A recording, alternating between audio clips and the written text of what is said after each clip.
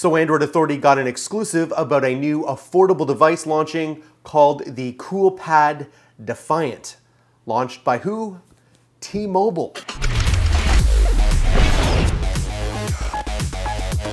Now there are plenty of options out there for those of you who want to buy a new device and not break the bank. And we have our list of favorites. But new ones keep showing up every day, and this week we learned of a new contender on the block, coming from T-Mobile. A reputable source has given us intel on what seems to be Magenta's next budget handset, the Coolpad Defiant. We have no details on pricing or availability, but its specs suggest a very low-cost option. The Defiant comes with Android 7.0, a 1.4 GHz quad-core processor, an Adreno 308 GPU, 1 GB of RAM, 8 GB of internal storage, and a 5-inch 8054 by 480 screen, a 5-megapixel camera, and a 2-megapixel front shooter, and a 2450 mAh battery. Now that is nothing to write home about, but this is a phone that could get the job done for the casual user. It will also likely be super cheap. Is it good enough for your needs?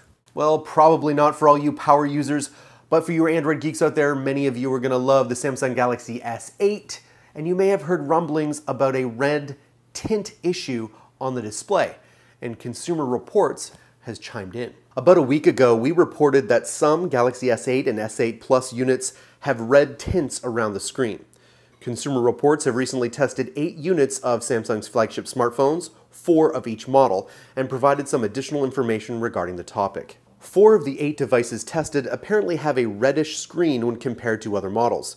Consumer Reports compared 2 devices, one with a red tint and the other without, side by side, while displaying the same image. The conclusion is that the difference between the two is visible, but as the, quote, red tinge photo looked appealing and natural, it's not really that big of a deal. Samsung has already released a statement on the issue saying that it's just a matter of color collaboration that can be adjusted manually. To do so, just open the settings menu on your device, tap on display, and then screen mode. The tech giant added that it will release a software update as early as this week that will provide users with an enhanced ability to adjust the color setting to their liking. Well, it turns out that T-Mobile is not the only unlikely new player in the hardware scene. Spotify is trying to launch a new wearable. It looks like the popular streaming service Spotify wants to get into the hardware market.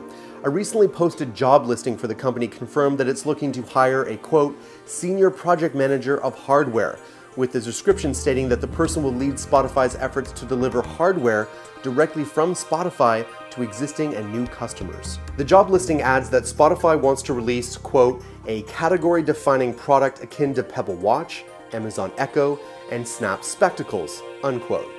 That's Not Funny, which first reported in the job listing, adds that, quote, a trusted source claims Spotify wants to release a wearable hardware product, but specifics were not mentioned. Based on the job listing, it looks like Spotify wants to jumpstart a whole new product category for its first hardware launch.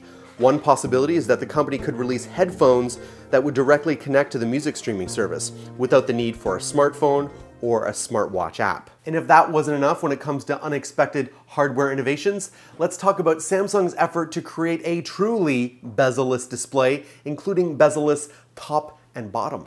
According to ET News, Samsung Display and LG Display are looking for ways to create phones that are truly bezel-less and all-screen by curving all sides and eliminating even the top and bottom bezels. However, the same source reports that there are technical difficulties in the lamination process, and that's why it's likely we won't see the displays until next year. The trouble is, however, even when a display is curved on all 4 sides, the 4 corners are essentially useless. The current lamination process won't let these corners register your touch. Samsung and LG are both reportedly looking for ways to solve this issue, with Samsung tentatively aiming to unveil an edge display with 4 curves as early as next year. While the Galaxy S8 Duo did a remarkable good job in minimizing bezels, hitting a screen-to-body ratio of around 83%, the general consensus is that with a screen that's curved on both sides as well as the top and bottom, that number could be even higher. ET News seems to think that it could be as high as 98%, if not higher.